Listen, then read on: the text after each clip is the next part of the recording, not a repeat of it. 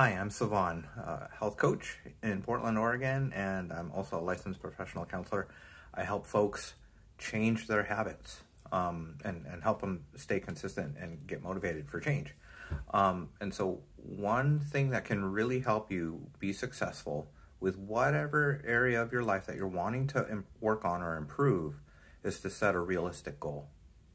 So some folks, when they come to the point where they're like, oh man, I'm super motivated. I need to change. I need to lose weight. I need to stop staying up till 3 in the morning watching YouTube. So they're ready to commit to a change. And they start out and they might do well for 2 days, 2 weeks, even a month. But when things get hard or stressful, then it's very easy to just go back to the old way of doing things, to your old habits. And so it's the research on habit change shows that making small, consistent changes, taking baby steps, is one of the keys for new healthy habits to really stick and get in place in your life. So what can help with making small, realistic goals is, one, cutting your expectation or your goal in half. So here's an example. If you watch YouTube or Netflix, or if you're on your phone 6 hours a day, it's not really realistic to go from 6 hours a day down to 0 or 1 hour to go cold turkey, because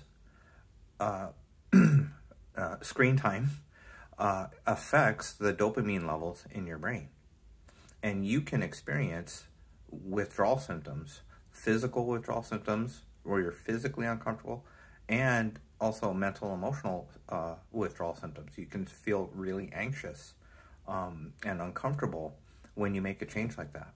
So a more realistic goal is to, whatever you're doing, to cut down maybe 20 or 20% or 30%, or if you're really ambitious and you're feeling really ready, maybe half. But don't go from whatever it is down to 0. It's not really a realistic goal.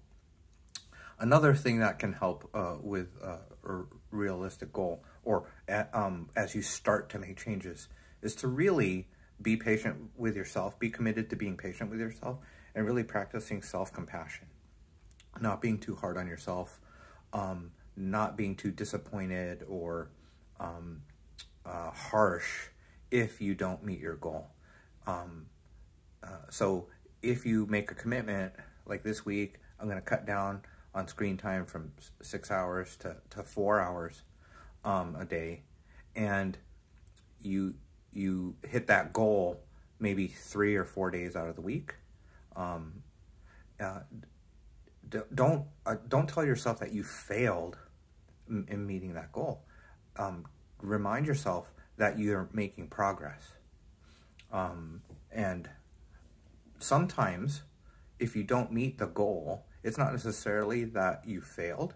It might be that you didn't set the correct goal. It may have been a little too ambitious.